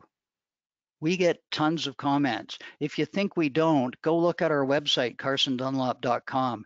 We've got over 1,400 testimonials from real estate agents and over 4,500 client testimonials on our website. And a lot of them talk about the simplicity and clarity of the report. This is a win for you all the way around. More really is less. Now, I did a presentation a month or so ago, and some of my well-respected colleagues who have been around for 30 years and have done it 6 ways from Sunday, almost have as much gray hair as I do. They say, no, no, no, more is more. And you know what? I'll buy that. More is more if every ounce of the more is helpful to your client. More is definitely not more if the more is all filler and fluff and cover your butt and useless information where you're trying to be helpful, but really just confusing the client. More is more if you're experienced, powerful, a great communicator, and have a lot of knowledge. But understand, even if more is more, the vast majority of your clients aren't going to read it, aren't going to understand it, and saddest of all, they are not going to act on it. Simple, clear, less is more. That's what I believe. Okay, so here's a nice way to finish off. Once your reports are really good and really clean, make them a marketing tool. Be proud of them. Use them to differentiate yourself. I laugh. I think you should have a good sample report on your website, maybe more. Go around and look at some of your competitors' websites. Go and look at some of the sample reports. A lot of the comments that I've referred to today are in people's sample reports on their website where they're trying to promote their service. They don't get it. The report on the website should be clear to the client, not to your competitor. Don't worry about Mike Smith's home inspections across town tearing your report apart because it isn't technical enough. You don't want it to be technical. You're not trying to show off. You're not trying to prove anything to anybody. You're trying to help your client. That's the win. And guess what? Who's your market? Clients, maybe agents. Guess what? They both love that. They both love clear and simple. It's so freaking easy. Okay, put them on your website. Take them to real estate offices. Share them around. When a prospect is calling and they're shopping around, say, absolutely, you should shop around. You find the right home inspector for you. Here's a good tool. Have a look at everybody's sample report, and you choose to work with the company that provides the report that you can understand. What a great marketing soundbite. Check out all the reports. See what one makes sense to you. It works, folks. Trust me. Okay, that's not a marketing presentation. What am I doing? Okay, give clients what helps them. Less is more. Set it all. Sharpen your tool and then use it like a scalpel. That's how simple it is. And what I've talked about today, under these crazy COVID times, there is no better time than when things are slow to really get it right. Take the time to set it up. And again, spend $10 worth of your time to save $1,000. It's just a great investment. And again, doesn't matter what software you use, doesn't matter how you work. This applies across the board. This is just common sense, clarity that I don't see very many people talking about. Okay, so if I challenged you and made you think a bit, that's good. And if you end up being very comfortable with where you are, that's great to have the reinforcement that you're doing it right. If I aggravated you, I apologize. I didn't mean to. I meant to make you think, but I didn't really try to tick you off. And if you took one thought away from here that you can apply by 3 o'clock this afternoon, I'd be absolutely thrilled. That would be great. Okay, we are coming up 20 to 1. I've left, I hope, a good amount of time for questions. And if we don't have any, we can all go have lunch. But why don't we just find out if there are any questions? Oh, you've got plenty, Alan. We won't be eating anytime soon. All right. First one is from Daniel. Should I rewrite my reports keeping in mind that the report will likely get passed to a contractor at some point who needs more technical information? Great question. Short answer is no. The slightly longer answer is a couple of reasons for that. One is, by the way, you can also provide a punch list report out of most software. So if you're going to give it to a contractor, don't give him all the description and limitation crap. He doesn't care about that either, by the way. Give him a punch list of defects to cure. Now, secondly, the reason you don't want to give him more technical information is because you don't want to tie his hands and you don't want to take the liability and responsibility for tying his hands. And by that, I mean, don't tell him how to fix the problem. Tell him the problem and it needs to be fixed.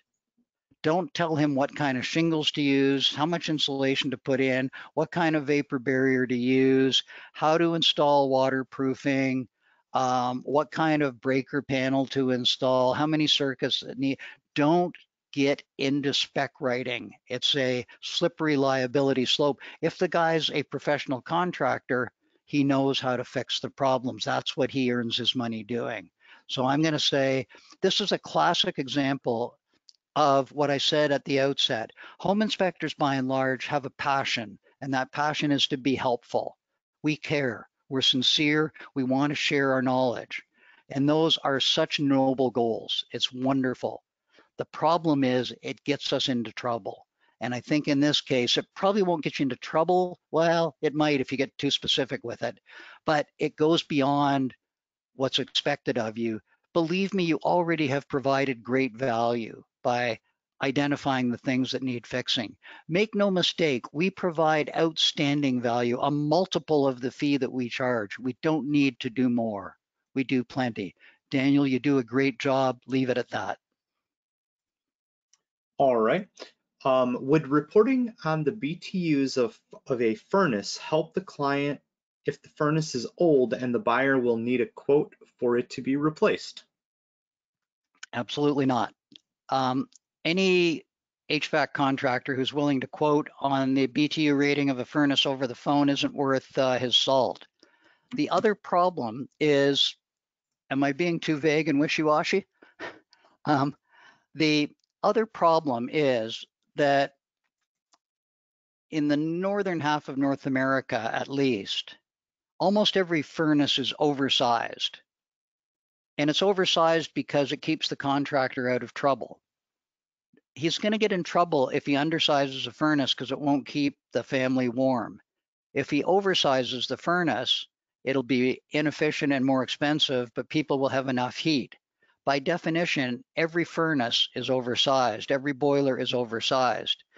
A decent HVAC contractor will do at least a back of the napkin heat loss calculation and say, hey, you've got a 100,000 BTU furnace in here. We can replace it with an 80,000 BTU furnace that will cost you less up front. And with the improved operating efficiencies you're going to enjoy, you will save money every year from there on.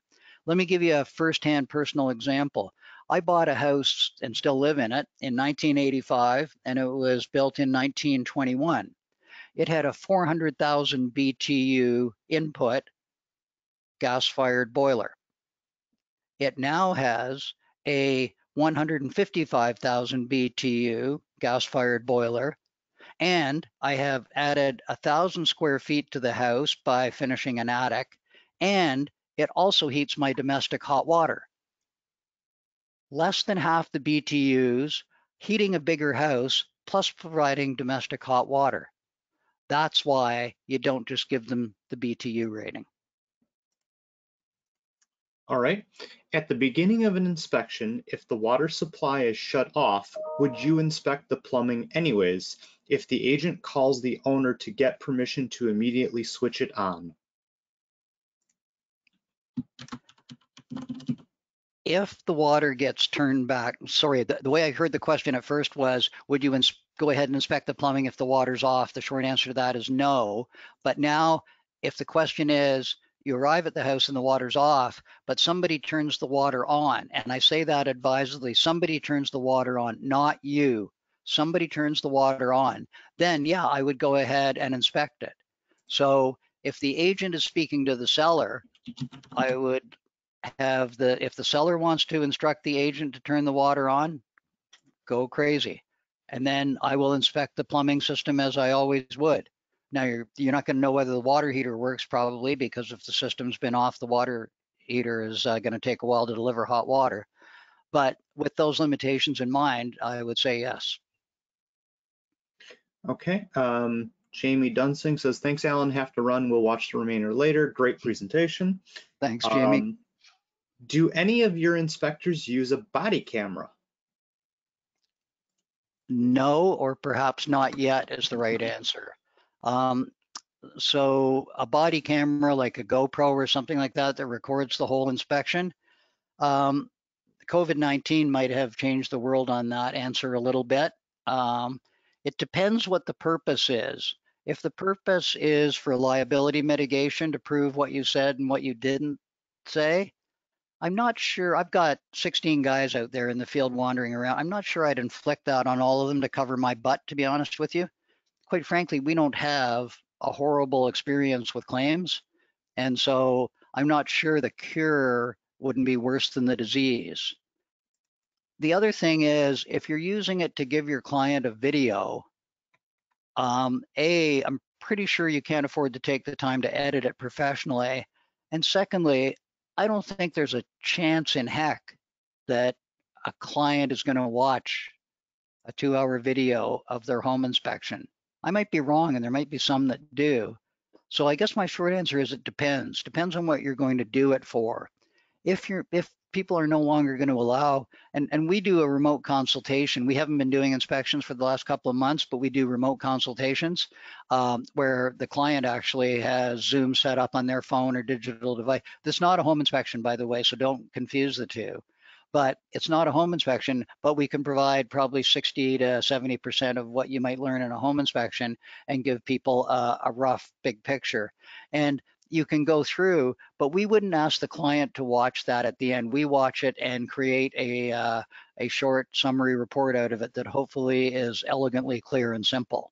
So I would still, even if you're going to shoot a video, I would still create a report that is easily digestible for the client, because watching video is a lot of work to me, and especially long ones that have a lot of what I might call dead air time.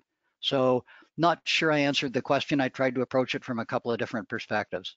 Yeah, Alan, so he responded, he was asking for liability purposes. Oh, okay. Sorry, I should let you say that instead of giving the long answer. No worries. All right, let's see. Sorry, need to scroll back up.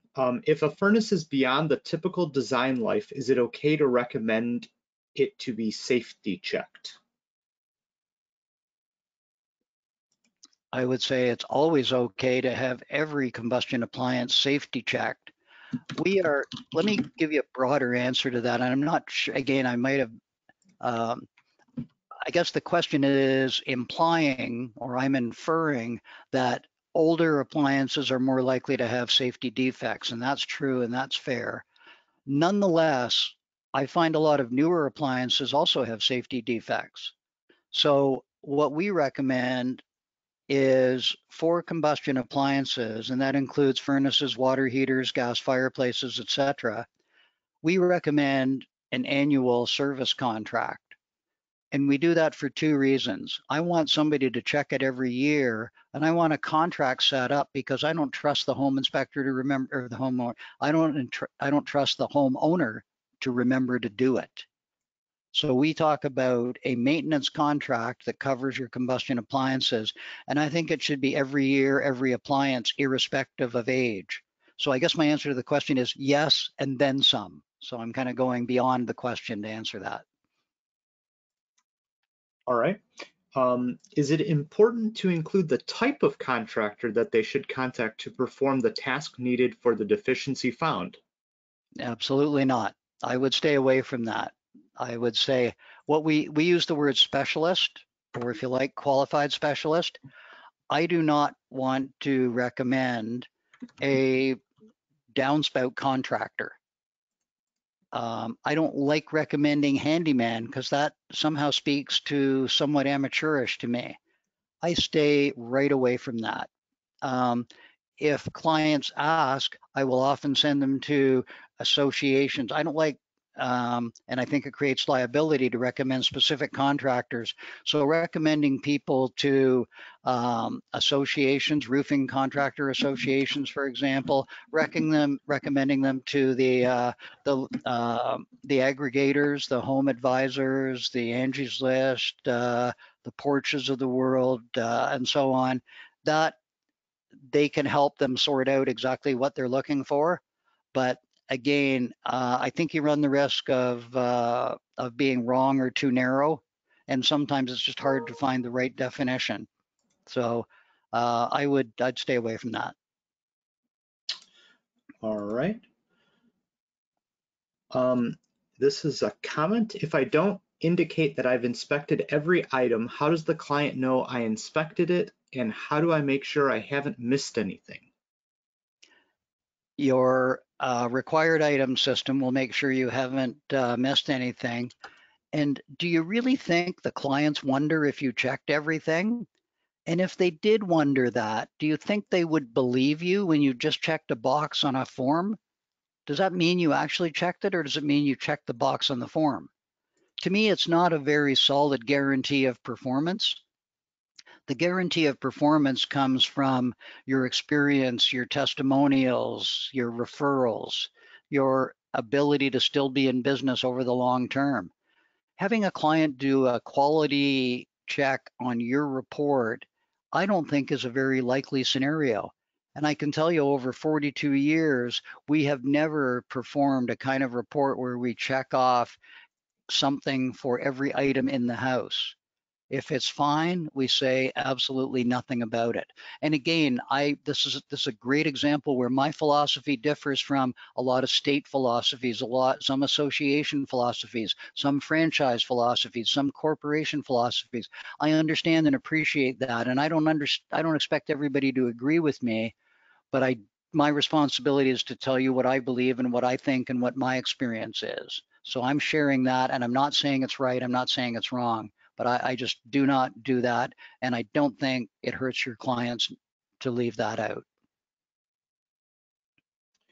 Okay. Can you include a link or a location to find one of your full reports? Yeah, if you go to carsondunlop.com, there's sample reports on it. Perfect. Does Horizon Software have a commercial inspection module? Yep, but I don't want to do a commercial, but yes, it does. Okay. Let's see. Would you recommend something such as HomeStars be advisable or more toward union professional organizations? So for some of the audience, HomeStars is a Canadian organization, and I might say the analogy might be Home Advisor or Angie's List. And so that or a licensed professional, I don't have a problem with either one, to be honest with you. I think the world is moving to the aggregator lead generation folks, and I think they're getting better and better at what they do. The advantage of those is they're far more accessible and easy to find than the right professional licensed specialist. So most homeowners are daunted by trying to find the right specific advisor. And so the value of these other organizations is it's kind of one-stop shopping, and you can get quotes from 3 people from one destination. So it's less work and more convenient from the client. Not necessarily better, but I think convenience trumps exhaustiveness in today's society. So I'm okay with either one. Okay. Is there ever a situation where you would recommend replacing an electrical service panel based on age, such as a 50 to 60-year-old panel? Short answer is yes. Slightly longer answer is it might depend on the condition. It might depend on the brand and what I know about its history and so on. So there are a few nuances to that question, but yeah, mechanical devices, wear and age. I might also come up with a hybrid recommendation. When it's older than you've seen or it's a brand that you're not familiar with, I might recommend that you have a qualified specialist, meaning an electrician, check the panel out, make sure connections are tight, that the breaker mechanisms work and so on. As a home inspector, we can't be flipping breakers on and off during inspections. So if it's questionable to you, further evaluation on that one. I'm not a huge fan of further evaluation, but on something like that, I think it may make sense. So we're recommending flat out replacement of old stuff. I usually hesitate a little bit because I'm old and I don't want to be replaced, but also because sometimes older is better. I'm going to tell you something outrageous here. Knob and tube wiring is so far superior to the crap we use today, it's criminal.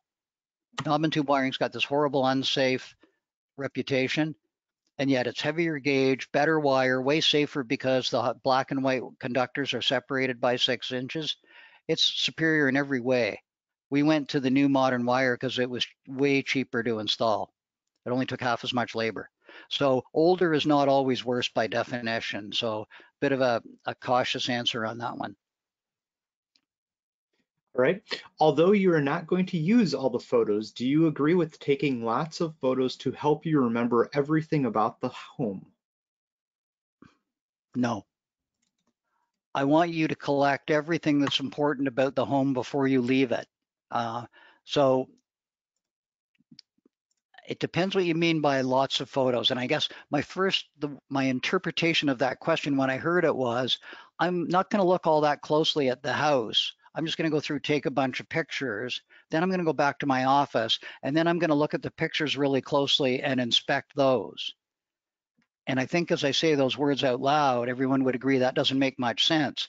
The reason I want you to inspect thoroughly and take photos as appropriate is because as you're looking at things, as you're going through the house, you'll see something that will make you wonder about something. In the very first slide, I said, we do a lot of deductive reasoning and we're dealing with incomplete information. So when I see a stain on a ceiling, I want to know more. I want to know what's in the room above that stain. Have I run the plumbing fixtures yet? Is the stain wet or dry? Those photos that I take when I go back and look at them after to make sure I do a good, all I'm going to be able to say is, oh, I see a stain there on the ceiling. But I can't do my investigative work. I can't do my home inspection work and provide the best answer I can for my client. So I'm going to say take photos of the things that you need to because you have looked at them. Don't take photos so you can look at them later. All right. Alan, what is your opinion regarding recommended qualified specialists versus licensed specialists? Electricians, plumbers, etc. I'm getting away from licensed because licensing is a county state thing. Good for you. I 100% agree. The word licensing does not belong in there. And by the way, all the people that you might ever recommend, not all of them are going to be licensed. So licensing doesn't even apply all the time. And quite frankly, in my jurisdiction, a licensed general contractor means that he paid a fee and has insurance. Doesn't mean he knows what he's doing at all. Licensing in some instances is a proof of competence. It's why we have replaced, but not always, it's why we've replaced the word licensing with qualified or just specialist. And again, with the understanding that a specialist knows what they're doing. So the license, and does it need to be a master plumber? What kind of license? I stay away from that, and I'm glad to hear you say that you've stopped using the word licensing. I agree with that.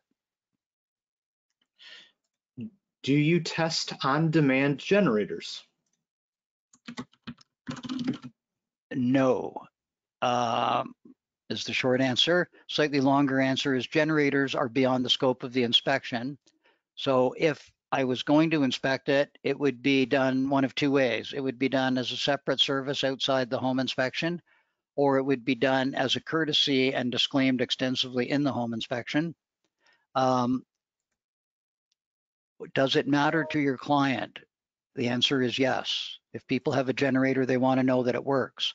However, if I go a step further, my client doesn't care if it works during the inspection.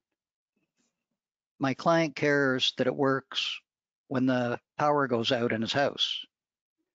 So I'm going to say testing it during the inspection has some value, but what has far greater value is a strong recommendation to either have a service contract set up on that generator and or to ensure that the generator has self-checking circuitry, auto tests itself and runs on a regular basis to make sure it works, has an alarm system in it to make sure it doesn't work.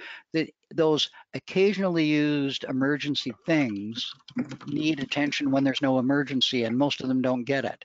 That's what's important about an emergency generator to me, is providing the homeowner with the tools that they can be assured it'll work when they need it. During the inspection, they don't need it. So I don't test them, and I don't apologize for not testing them. And I explain it's outside of the purview of a home inspection, but I think that's really solid advice to give with extremely low liability. It's also the right thing to do. All right, and this will be our last question. Is it okay for inspectors to inspect sewers, or should they leave it to licensed plumbers?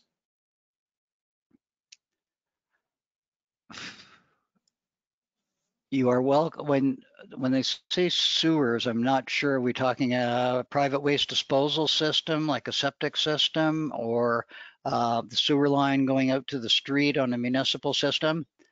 So here's my answer in either case. I just have to think whether there's any qualifiers between the two. Neither of those are within the scope of a home inspection, so I would say you would not do it. I would say that you can do either or both, meaning a well and septic inspection as an additional ancillary service, either for a separate fee. Well, let's leave it at that, for a separate. So, and with a separate agreement, by the way. You can also integrate it, and what we typically do is we work with the company and we do offer a video sewer scan. In the city that I live, we've had lots of municipal sewer backups. So, and we also have lots of old houses with mature trees in the front yard and partially collapsed and clogged main drains. So we recommend that service and we will arrange it for clients, but we don't do it ourselves. And it should never be represented as part of a home inspection. So I would say never as part of a home inspection. If you want to offer it as a separate service, do so with those constraints, that separate fee and separate agreement. And then your other option would be to recommend that that work be outsourced to a specialist, and you may choose to take on the responsibility of organizing that specialist or not. So a long answer, but the short answer is don't do it as part of a home inspection. All right. Thank you so much, Alan, for the insights and practical advice on report writing provided today on the webinar.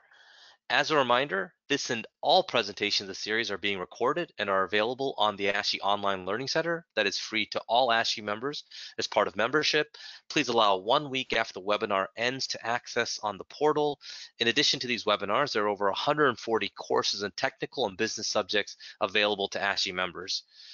You'll receive 2 ASHI CEUs for participating in this webinar and receive a certificate stating that after this webinar ends. There'll also be a short 4-question survey. Please take the time to respond. Our next webinar presentation in the ASHI Education Expo series will be the mechanics of garage doors and operating systems for home inspectors by John Wessling tomorrow at 11 a.m. Central Time. Please remember that each webinar needs to be individually registered for, so please register for that one at ashi.org to participate. Thanks again, Alan, and thanks to everyone who participated today. Have a great rest of your day. James and Mike, thank you. Have a great day.